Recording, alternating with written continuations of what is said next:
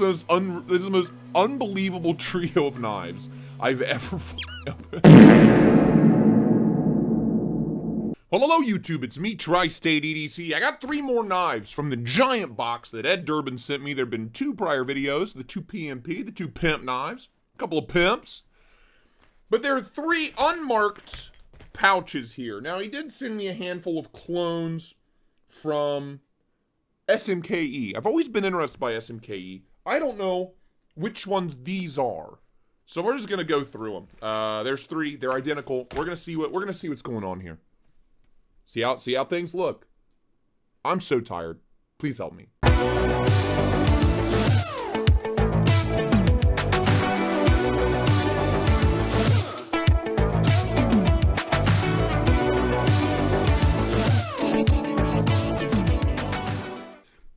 That's right, more knives from Ed Durbin. He sent a lot. These are nice pouches, by the way. Got a big old clippy clip on all 3 of them. So we're just gonna start on the left side and see what, okay. First off, aggressive lanyard bead.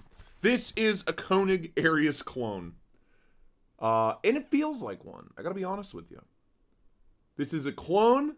This is not real. This is SMKE made this. It feels lighter than a real Koenig right off the bat. Aggressive lanyard bead, man. My dude loves his lanyards. Let's flip it. Yeah, it doesn't quite feel. It doesn't. So you can tell right away, it's not a Koenig. The grind is also a little wonky. Interesting. Flipper tabs there for like Gen 2, Gen 3. We've got the weird like hummingbird cutout going on here.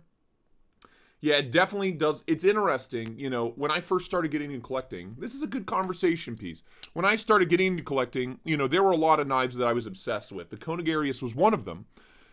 And I was really tempted by the clones, especially from SMKE. They were a couple $100. I could afford that. I couldn't afford $700 for the real thing.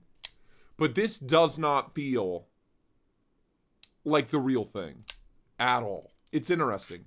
It does look like it, and it's pretty much dead on in the looks department. But it doesn't, and the ergos are the same. But the action, and I'm sure the cutting performance, it doesn't feel the same. It's not as solid. It's not as crisp. It's a little mushier. The noises as well, it has these subtle tings to it, right? That the Koenig is solid. Why don't I just get mine? We'll do a little side by. Oh, that's how it's supposed to feel. This is a real Koenig Arius. This is the real deal. So visually, yeah. Yeah, dude. I mean, kind of hard to decipher. If you don't know, you don't know. The hardware is very different. First off, the jimping is smaller on the lock bar. Mine's a hand rub satin, not a belt satin. Pocket clip's about the same. Oh, here's a big one. Here's a dead giveaway. Dead giveaway. So these beautiful little machining lines in the cutaway. Right there. See those? Guess what? None on the clone. They're gone. They're not there. Smooth as silk. So listen to the acoustics. This is where we're really going to know the difference.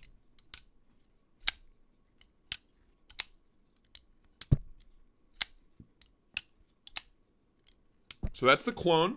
Here's the real one. It's pretty much night and day. If you listen to knives as much as I do, do you hear how solid the real Koenig is? It is solid as a rock.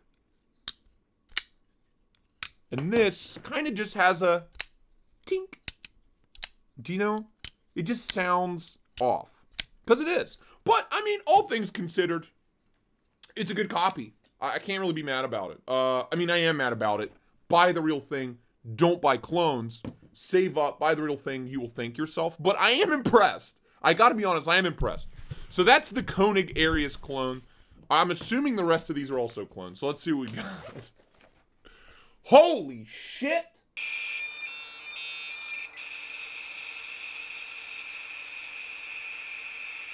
What is this? Oh my God. What is this? Oh my God. I saw this on Neves' channel, and I've seen it on your Instagram, Ed. Which one is this? Help! Help! We gotta look at the list, bro. The Reese Wayland Fatty Slash. This is the Reese Wayland Fatty Slash. It says this one's a little worse for wear. No, not really. Looks fine to me. Wow. Wow, wow, wow, wow, wow. Apparently the flipper tab used to be much bigger. I do remember the flipper tab used to come way out here. So this is the, also made by SMKE, the same people that made the clone. This is not a clone, I don't believe. It is the Reese Wayland Fatty Slash. Maybe it's a clone. Future me, is this a clone? Look at the blade stock. Here is the entirety of a rock wall. The blade stock. Oh, oh! I dropped it. I dropped it on my Conigarius. The real one, not the fake one. Dude, the blade stock is thicker. Let me zoom you in. Than an actual entire rock wall. That is, here is a rock wall from the top. That is just obnoxious. Oh my god. I kind of love it. Make sure my Konig's alright. We're good. Everything's fine. That's obnoxious. Giant titanium pocket clip. Huge lock bar. Look at the size of this frame lock. Got some nice micro milling on here. You know. Blue anode. What an absurd thing. It weighs about 19 pounds. That is giant backspacer. What a ridiculous thing. Let's flip it open. It flips, dude. No shit. Look at this. This is not even a knife anymore. I don't know what this is. Look how thick. This is my finger, dude. This is my finger. What? What? Ridiculous. Absolutely absurd. Lockup is a little bit of up and down blade play, a little bit of side to side, nothing too crazy. Very minimal hardware for as big as that is. Pivot screw, 1, 2, 3 screws back here. That's it. That's holding the whole thing together. Got an over travel stop disc on the lock bar. No internal milling, obviously. What a ridiculous thing. Is that a hollow grind? Is that a subtle hollow grind or is that a flat grind? It's a literal chisel. Look at...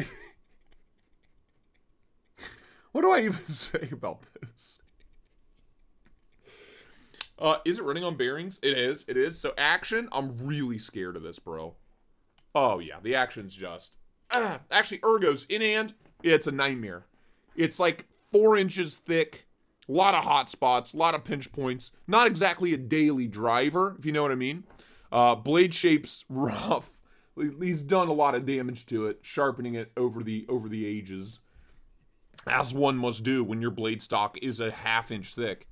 But yeah, in hand, it is what it is. Pinch grip, though? Yeah. Half the day. I wouldn't give it an all-day pinch grip just because it's so big and awkward. But you can pinch grip it, for sure. You can hold on to it. Action is just... I mean, the blade itself weighs over a pound. So yeah, it closes. It's a guillotine. There's no... there's no two ways about it. What an absurd thing! God, it hurts to flip it. Like my wrist hurts. It weighs so much. Ugh! Feel like a fucking man. Ugh! You know what I mean? Ridiculous acoustics. Really quiet. Oh my god. Oh. Absurd. Absurd, absurd, insane, crazy, out of this world, outrageous, in every single way. I have no more adjectives. I have no more adjectives. This is the SMKE Reese Wayland Fatty Slash. What a ridiculous thing. I'm kind of in love with it. It weighs 18 pounds, though. My wrist actually hurts. So that's 2 down. Let's get to the third one real quick. Oh, we gotta cut something with it. What am I doing? We're not gonna bother cutting anything with that cheap clone. Whoa! Let's see if this big old bitch will cut anything. No. I mean, it wants to, you know? It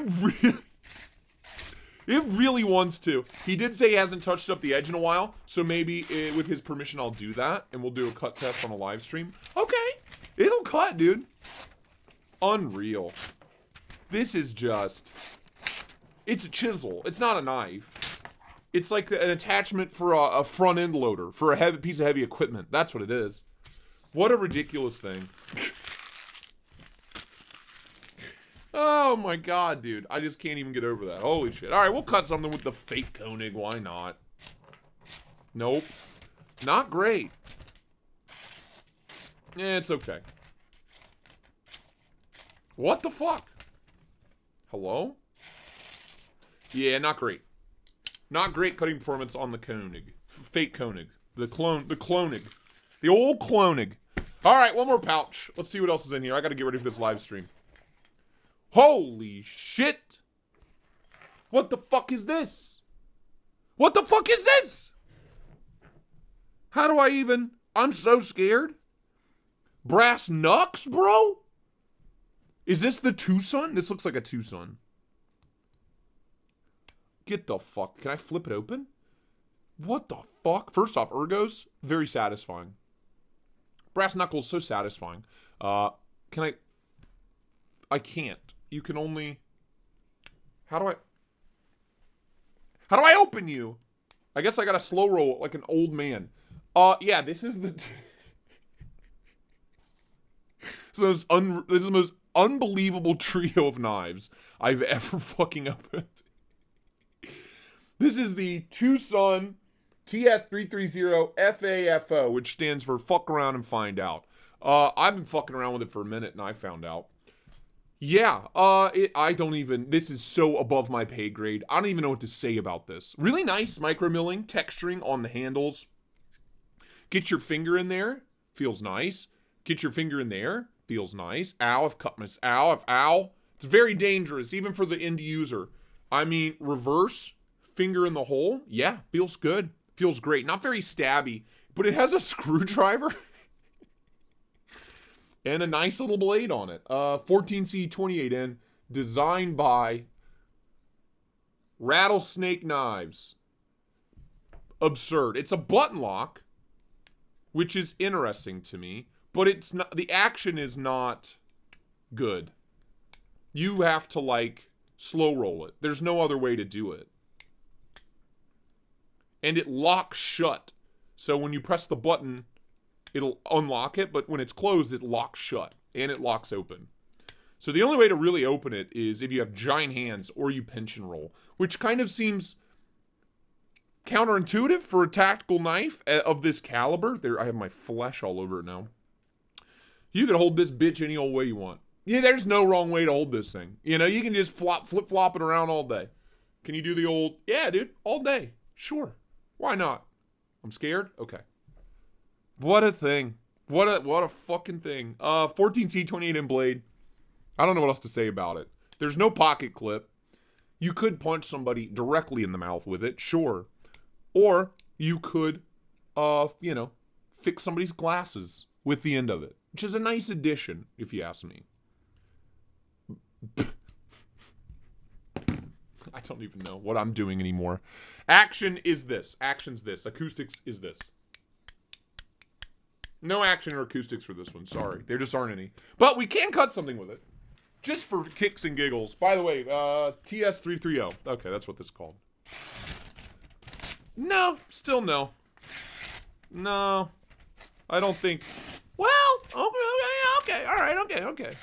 Yeah, it'll cut. You gotta come at it just the right angle, man.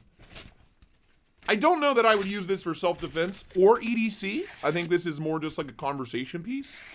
I really don't see this serving a purpose because it'll take 6 years for you to open it.